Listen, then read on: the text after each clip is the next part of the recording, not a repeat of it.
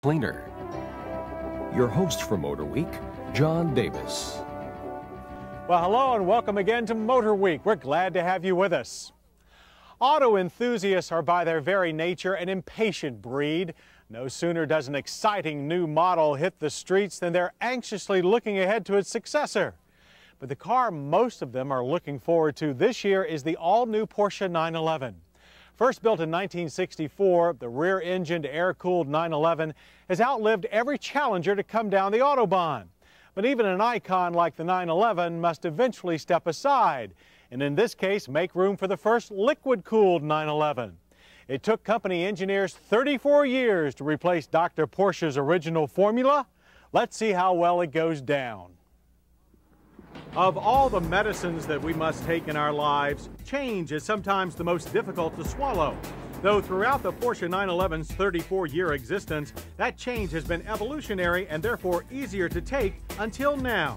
The 1999 version of the Porsche 911, known internally as the 996, is still a rear-engined, rear-drive, high-performance sports car.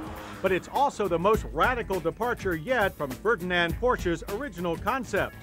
Unlike the pudgy, bug-like 911 of old, the longer, wider 996 looks low, sleek, and refined, with all the old car's steroid-like curves and bulges now flowing along more generic wind tunnel-induced lines. But the Porsche family look is preserved in the stylish front end and lamp housings, which are largely shared with its less expensive stablemate, the Boxster, and the retractable rear spoiler, which deploys automatically at speeds above 75 miles per hour. The new look carries over into a thoroughly modern interior, which finally sheds the last vestiges of 1960s ergonomics. And with the addition of standard side airbags, 1960s safety standards as well.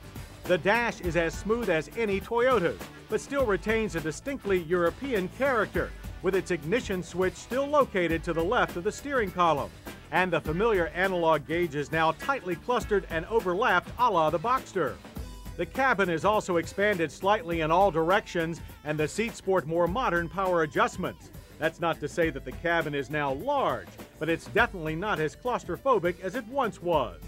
Even the traditionally unusable rear seats are roomier, though we still found it best to simply fold them and more easily reach the expanded rear luggage nook.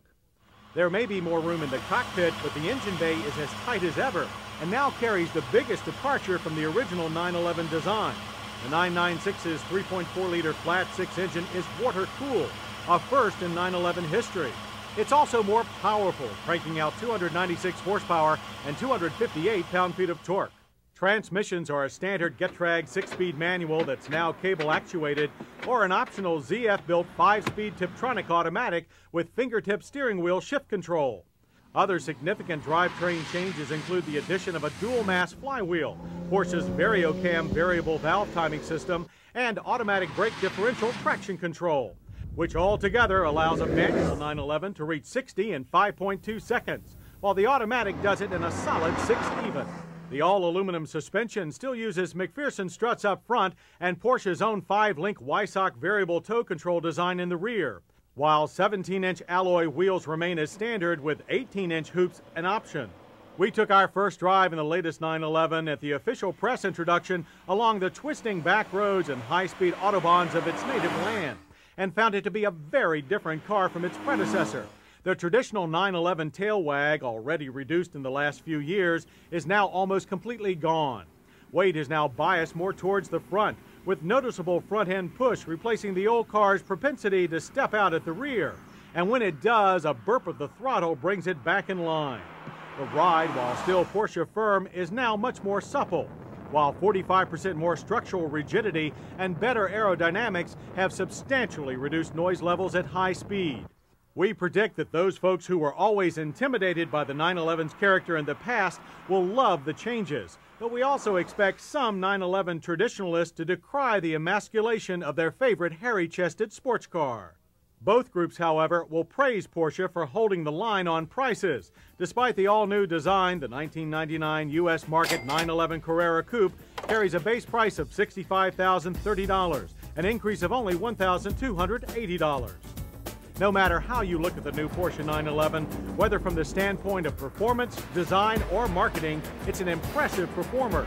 One that moved Automobile Magazine to state that there has never been a more complete 911 than the new 996. It's that simple. As for us, we were so enthralled that the new 911 was the hands-down winner of Motorweek's 1998 Driver's Choice Award for Best Sports Car.